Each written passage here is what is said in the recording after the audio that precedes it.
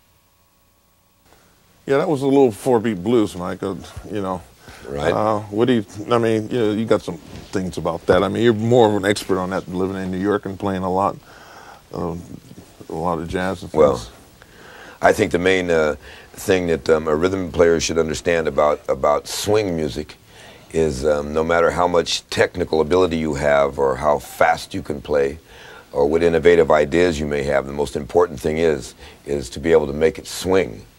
And once you learn that swing is a rhythm the same as backbeat rhythms, then you can start to really, you know, attack that situation and develop something really beautiful, you know, as far as swing goes.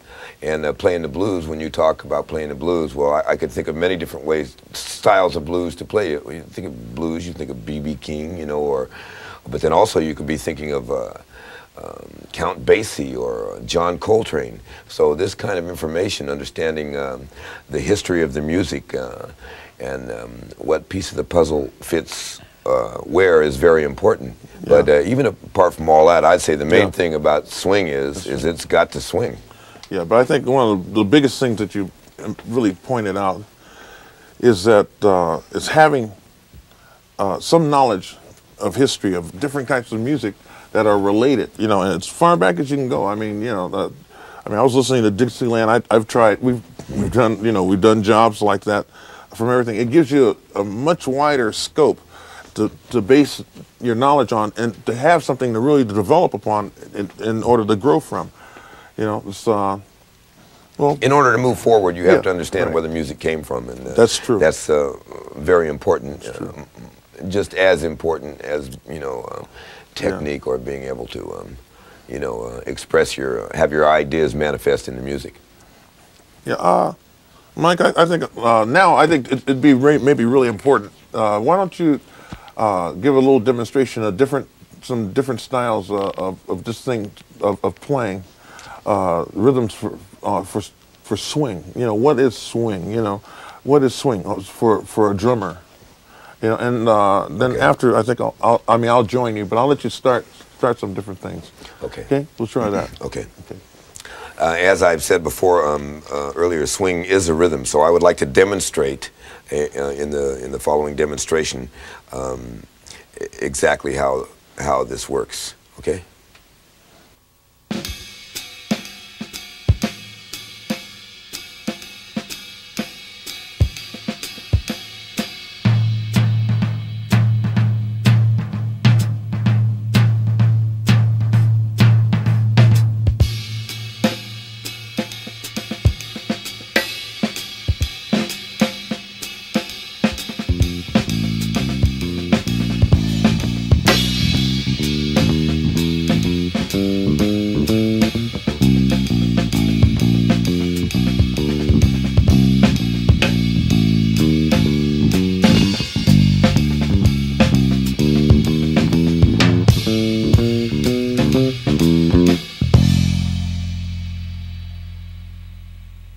So you notice I played the swing beat on the ride cymbal and then on the tom-tom. This was to show you that it is a rhythm. It's not a mystery. It's not mental. You feel it the same way as you can feel backbeat music, like most of the music today. Same thing. Gong, gong, gong, gong, gong, you know. And on the cymbal, tang, tang, tang, tang. So that's what I meant by that demonstration, that it is a rhythm and it should not be looked at as a mystery. Otherwise, you can lose many years of your career. Yeah, and you know, it's another thing that actually you really just pointed out, Mike, that I notice a lot of the younger musicians don't do it. They don't vocalize their part. You know, and you have it's a different feeling if you can, like, if you know, if I want to play something, you know, if I vocalize it, sometimes it gives me more of a natural feeling than actually trying to play it. If I go doon doon doon doon doon doon doon doon, I mean, you know, it's you know, just like you do on the drum. Right. It's, you know, I think that's an important part of the thing about learning too. You know, well, you know, some of the great jazz musicians. We've been hearing all our lives, you know, if you can sing it, you can play it. That's true. That's true. That's true. How about another different style of something in the 4-beat, what we're talking about on 4-beat and playing jazz, because, I mean, you've been doing a lot of work on that. I mean, about some of the modern jazz styles, how about a little thing about that? Okay, so maybe we can demonstrate a little brighter tempo, and rather than playing the hi-hat on the 2 and the 4 and using the you know, the stock kind of devices, for lack of a better word, we'll show you how to play a little brighter cut and break it up a little bit, quote unquote modern or post-bop playing. Yeah, it's we'll use a little bit more modern thing. This is more of a thing of like the bass player actually keeping more of a vamp, and while the drummer breaks up the rhythm in time. This will be interesting. Okay. 1, 2, 1, 2, 3.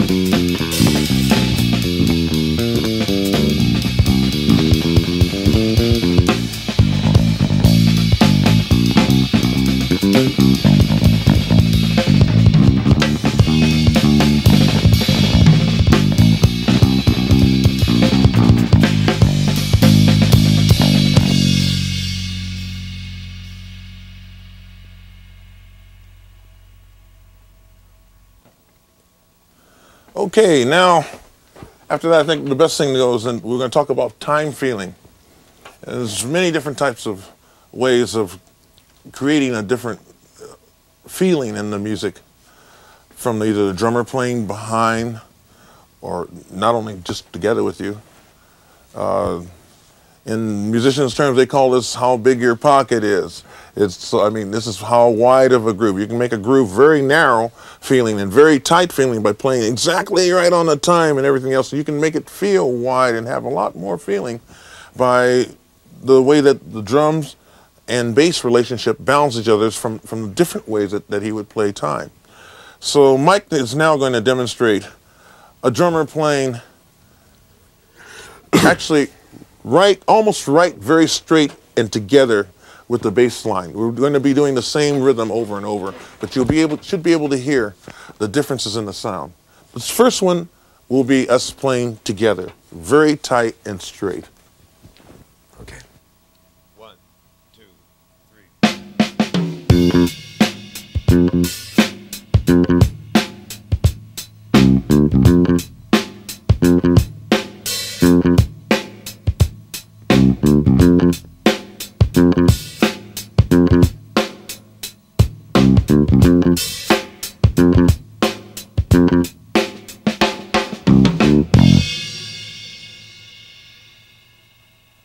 Yeah, that's what the drum's playing, pretty tight and right on it. Now you can play the same tempo. We'll play the same groove, and this is what Mike playing with putting a lot more feeling, adding a lot more feeling to the rhythm by playing his backbeat behind, a little bit behind the actual downbeat. It makes it feel. He doesn't slow down, but it's just the way that it makes it feel wider on the groove. Here it goes. 1, 2, 3.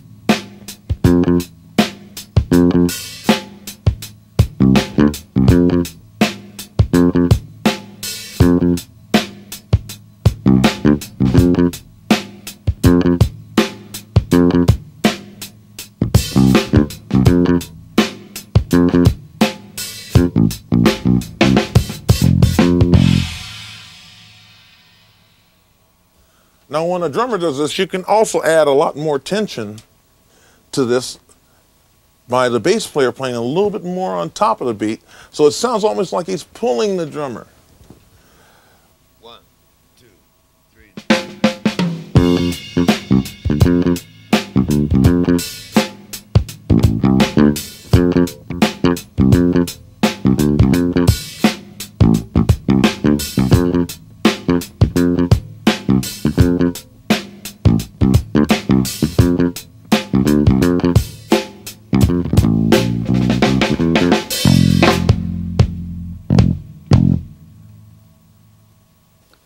Okay, now we'd like to give a mix. This is like a combination of not only playing straight ahead and real tight together, but also being able to lay back some part of the beats in a syncopated type rhythm. This is more or less actually what we really do together. We'll be breaking this up. This is a combination of both, though. If you listen carefully, you'll hear some of the beats drop way in the back, and but at the same time, the time is actually really has the feeling of moving forward. Here we go. 1, 2, 3.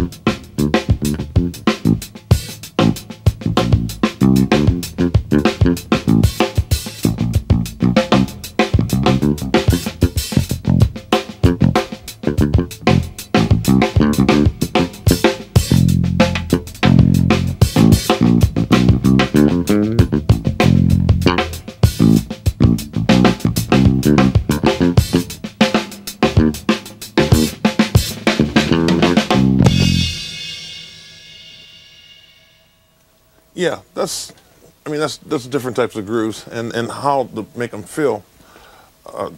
So far as the way that the relationship of the drummer and the bass together on how they play. Another important part, which I definitely want to hand over to Mike right now, is it's like drummers fill-ins. And what type of fill-ins do you play on? What type of music? And the proper relationship is something that I think that a lot of musicians, young musicians, could need to know. Mike, take it from the drums. Okay. First of all, what he's talking about, once again, is history. You must study the music because it's a language, and if you're in a different country and you don't know the language, then you're going to have problems getting around without a lot of help, and it's the same with the music. I have studied and am still continuing to study music, starting with, like say, in jazz music, from Louis Armstrong to Wynton Marsalis. And the same study I'm constantly making all my life of the blues, and also funky music, rhythm and blues music from, the 50s until now. So in order to know pretty much what kinds of fill-ins go with what kind of bass lines, then we're talking about you have to know the language so you know the answer to the questions or being proposed to you. So this is a constant study, and it's like a thing that I consider myself sort of an expert on, and For example, and so I'll give you a couple of examples. Say we'll talk about backbeat music of fill-ins, ranging from say fill-ins that might be used in the 50s, 60s, and now in the 90s. Okay.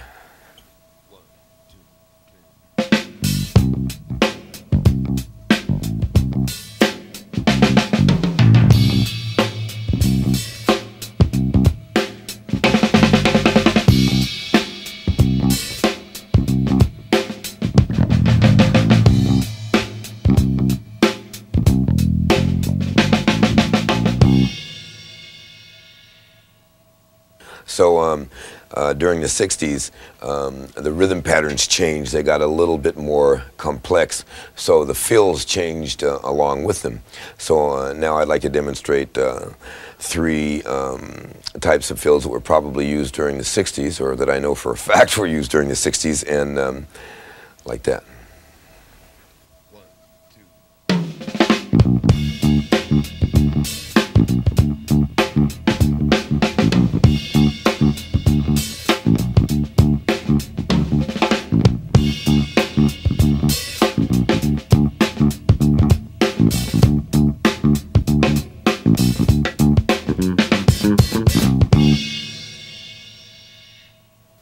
So that brings us up to the 70s. Yeah. And this is pretty much where Paul and I came in when we started working with Herbie Hancock, and we invented or added on to the language. Yeah. It started out, what happened in the 70s when we really started back then was that, like, it became okay for the fill-ins between a bass player and the drums, to actually play off of each other, so that like it added a different type of unity, and it also added more space.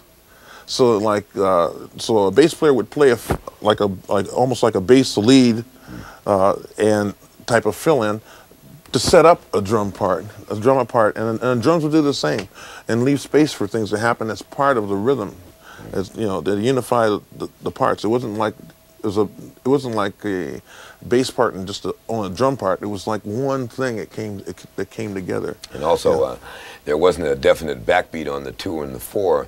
You just kind of played the backbeat wherever you felt it. So for the drum set, it was sort of like soloing between the bass, the snare, and the hi-hat. It opened everything up. Yeah. Exactly. Yeah. Creative improv, but yet the time was still there. Everybody knew where the 1 was.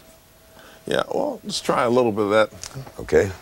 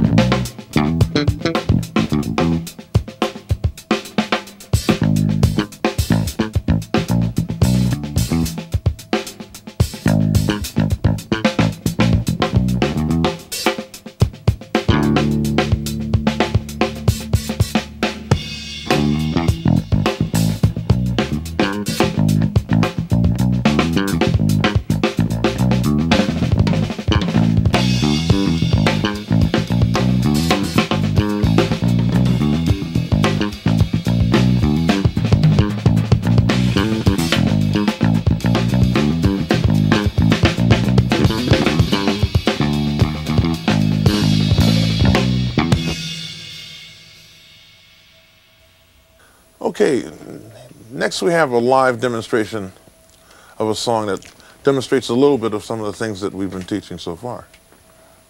And this is a really a joyous occasion for both Paul and myself. This is a reunion. We haven't worked together in 5 years. So the same as all music styles tend to develop and move forward and advance, what we attempted to do was take the style that we created, Paul and I together, and have it advance as well. So we did this unrehearsed. We just went for it. It was very spontaneous. So we made an attempt to update the rhythms that we've been using thus far. Okay? Yeah.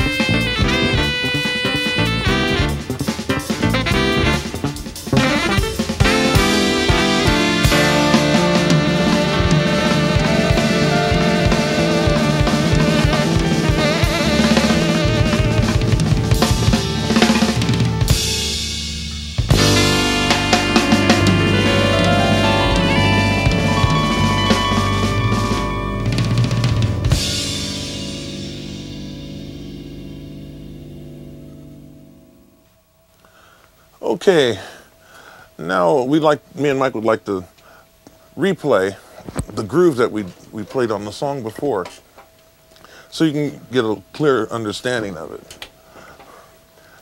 Mike's going to play and break up the groove a little bit more as we go along, so you can understand maybe a little bit more about the relationship between the bass and the drum part.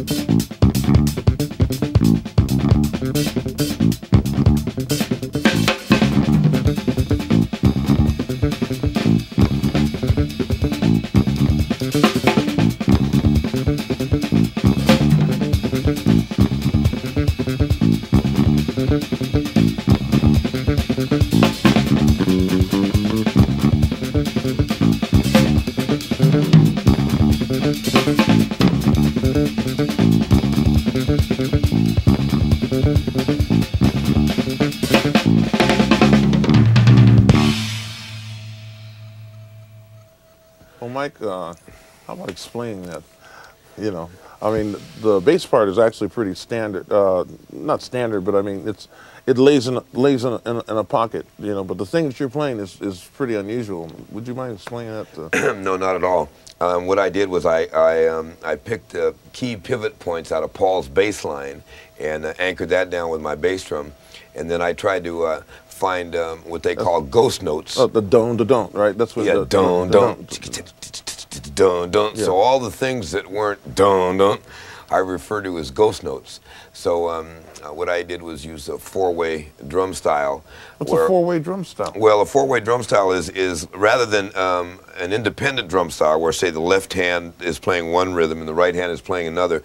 This is where each limb plays a separate note apart from the other one. That's like both their arms and both feet. You're doing a completely four-way thing. Yeah, exactly. And what I tried to do was find the important bass notes and anchor those down with my bass drum, and then find creative ghost patterns. They call it ghosting, to move around inside that bass line to create an interesting effect. Hey, is there any way that you can maybe demonstrate like an exercise or something for the four-way independent type rhythm? You know, for maybe, I think maybe drummers would be interested in being able to see something like that. Certainly. Okay. You can do that? Yeah. Okay, let's try that, a little demonstration.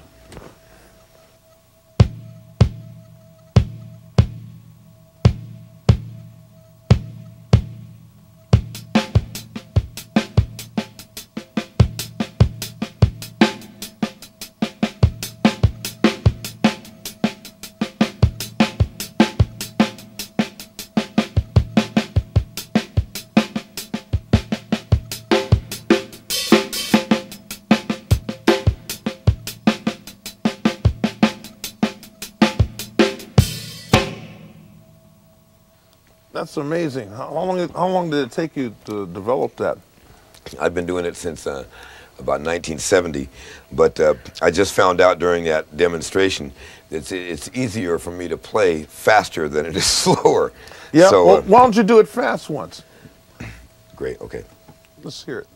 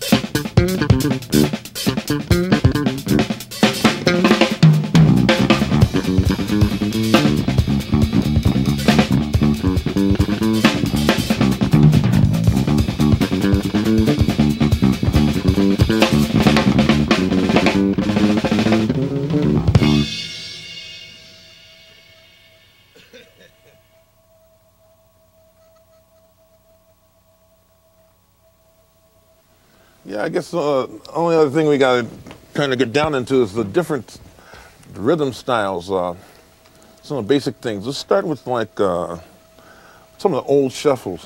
What do you think about that? Which would you like to start Well, with? the first thing I would show if I would demonstrate if I were teaching would be just you're the teaching, old, man. all right, just the old Bill Doggett honky tonk Okay, style. Okay, honky tonk. Yeah. Okay, honky tonk. Here we go. 1, 2.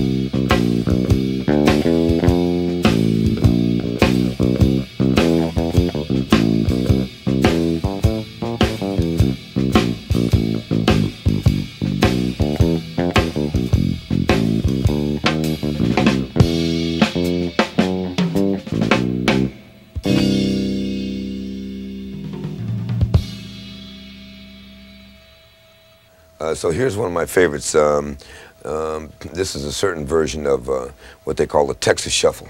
Texas shuffle. Oh yeah.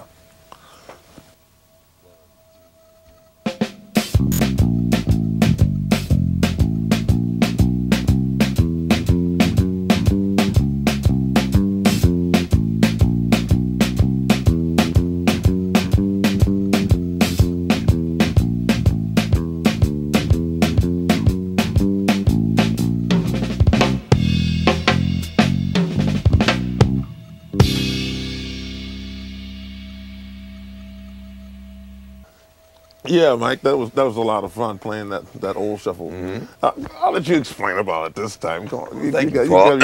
Okay. You got it. I'll just simplify things by saying the next shuffle we're getting ready to play is sort of the Albert King real Texas faster shuffle where you keep the notes a little more closer together than one might think. Okay? Okay. All right. 1, 2, 3.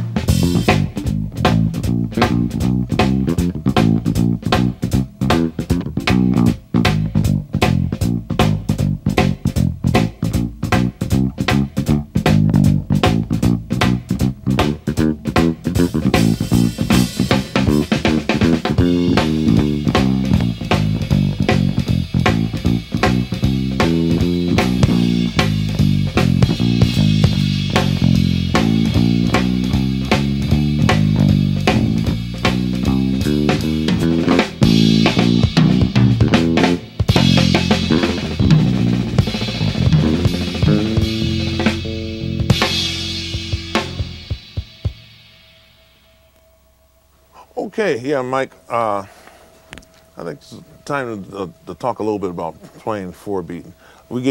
Earlier we gave a more of a demonstration of playing, but the practical side of it and playing together, so far as the bass and drums, is that let's say a medium tempo 4-beat type thing. You're playing like so your left hand's a little bit is behind. Why don't you just explain that? Because I want you to explain that, and then so I'll relate to like how the bass player would play for it. see. Like, you know, in a medium tempo, actually to pull it up a little bit, the bass would more.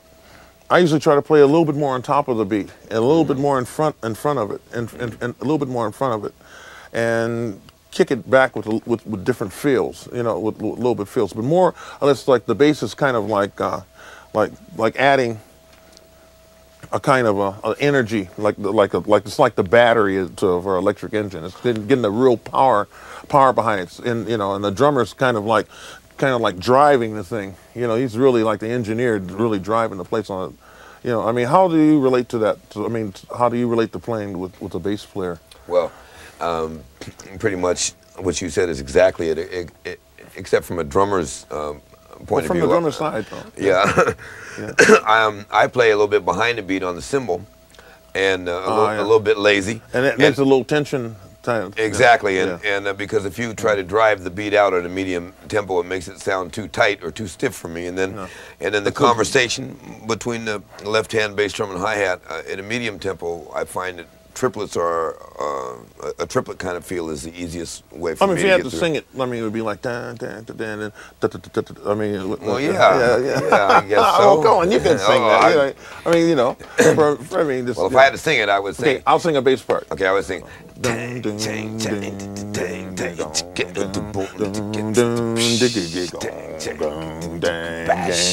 know. Okay, that's right. That's how you do it. That's what's happening. Hey, okay. We'll do it. We've done this before, but like just to really illustrate it a little bit more, let's try it one more time. Okay.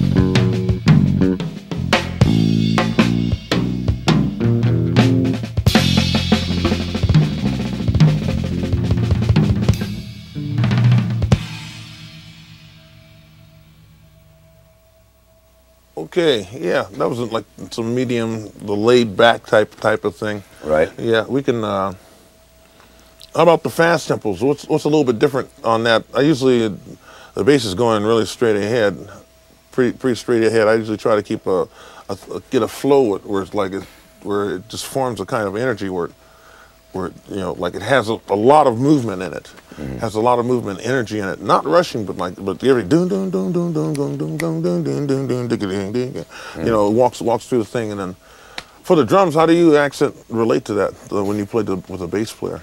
Well, I just try to keep the time together and do things that sound sensible, and don't try to take too many chances until I get really comfortable with it, and then I start applying, you know, my type of language into the music. But mainly, I just try to hang in there. Hang in there. Okay, how about let's just take for example, just one course of rhythm changes. Okay. And see how it works out. Okay, great. Okay. Mm-hmm.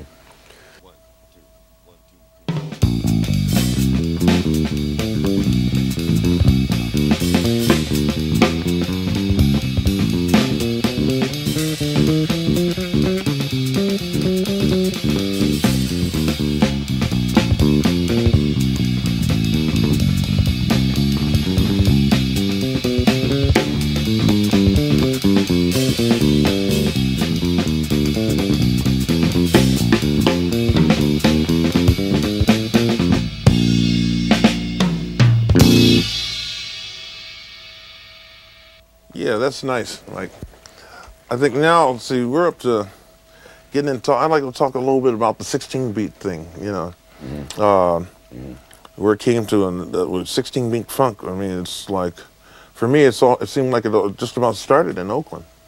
You know, I mean, except for, I mean, a few people like you, Clive Stubblefield. Absolutely. Yeah, you know, yeah. One of the first guys I ever heard do that. Yeah. Drummer with James Brown through the 60s. Yeah, what was he doing? Because it made the bass part just walk. It made the time just keep on moving. You know, it had really a lot of energy in it. Well, I knew a guy that was a musical director of that band, and he Which had band was that? The James Brown's band. James Brown's. Yeah, and he had to write out Clyde's parts one time, and he said that everywhere there was a 16th note, Clyde would play something. You know what I mean? So right. I think that's how that came about, and also Bernard Purdie had it. Bernard had it really, yeah. Great hand. The combination of Bernard and Jerry Jamont was absolutely. They were really rocking too, on that. And see, what was the thing? Is it like the 16? They kept it. Was it mostly in the snare drum, or was it, or just dropping it almost every place? Dropping it almost every place. Yeah. Yeah. I mean, mostly in the hi hat, really. Mostly in the hi hat. Yeah. Let's do a little bit of that. Yeah. Okay. This the earlier stuff first. The earlier stuff first, okay. Okay. Yeah. Okay. We'll try.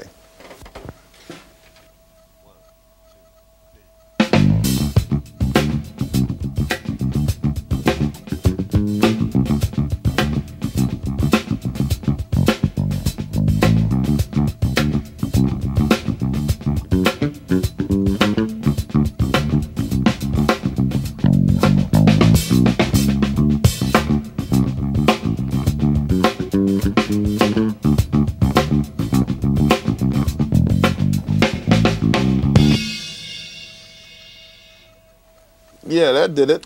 That did it. Yeah. That did it. See, then after that, then you took it. You had another. There's another part of it that where they started to add the. Not only that, but they had the hi-hat thing working against itself. So like it was almost like it swung, you know, and that's what's happening on the thing. Like it still had the swing in it, you know, and you know, which made that groove real heavy. Let's do a little bit of that. Okay.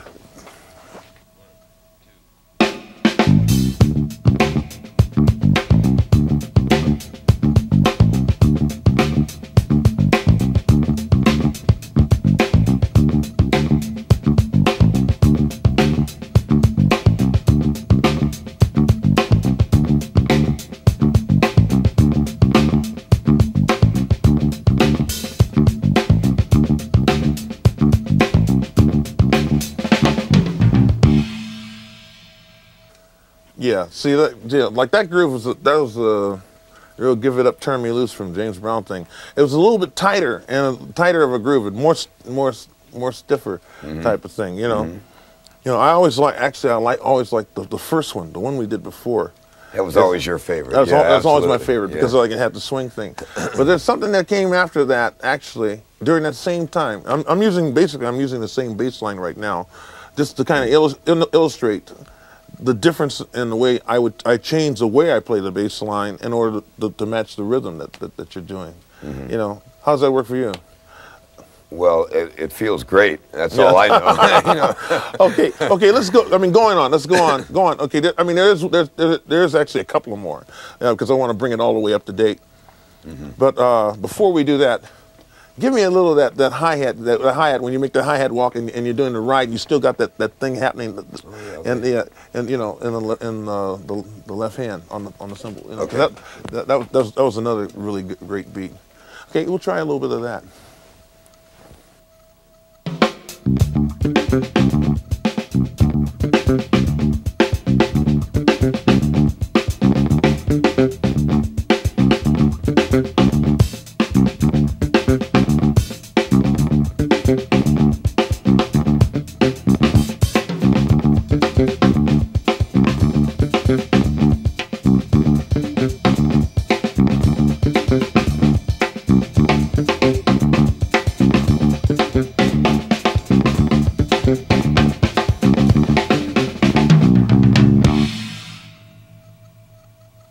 Okay, I think the next song we're going to show on the live is from Geraldine's Revenge.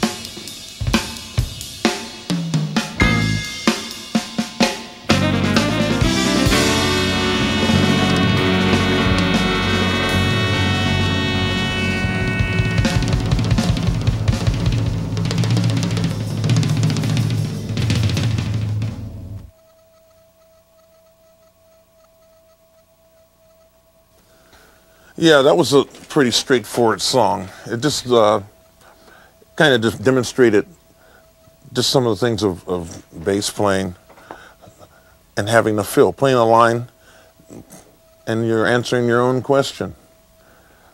That's pretty much what that song was about on the live. Let's see, going on, I think one of the last little things I'd like Mike to show is, because it gives me a new idea. It's when drummers can come up with different beats and everything. He's always great for coming up with some strange stuff. But he has a couple of special techniques that I like to show off and maybe even get a chance to see if I can find something to play with right now. It's a new hi-hat technique that I haven't heard before until he just came here to Japan to make this video with me and do these concerts. Mike, I want you to show me that, tell me about it. How do you get that thing? It's a real fast hi-hat thing that you do. It's, you know, it sounds almost like a roll on it, but you're not really doing it. Can you explain it? You know. Well, it is kind of like a roll, but I'm dividing it up between the different drums, hands and feet. You know. Yeah. I mean, it starts on the hi-hat and then goes and answers with the snare. It's actually. Well, it can start either place. In either place and go. Yeah. play. Yeah. You mind showing me that and see if I can come up with something to play with. Sure. With it. Okay.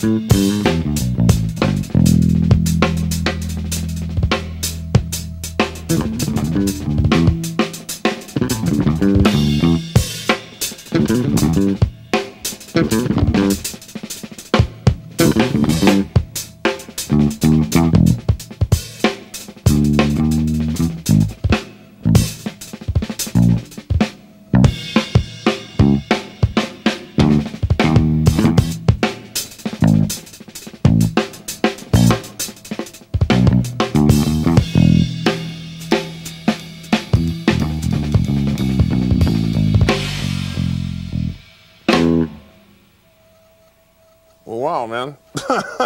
Don't ask me, man. I don't know what it was. I don't either. Well, we just made that up. You know, I mean, if you want to learn how to make a groove, you have to just kind of jump in and do it. That's the best advice I can tell you is you got to go out there and just try something.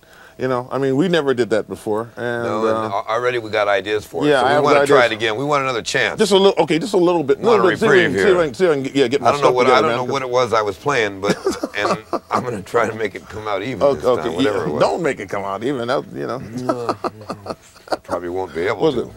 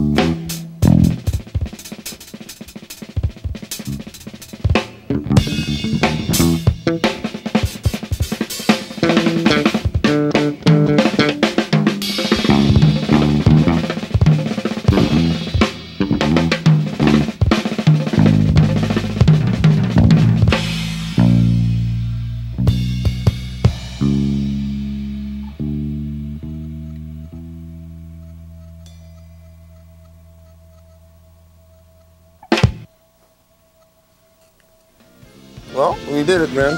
Did it again. That's right. Right. I guess we nice. did it. Yeah, I think so.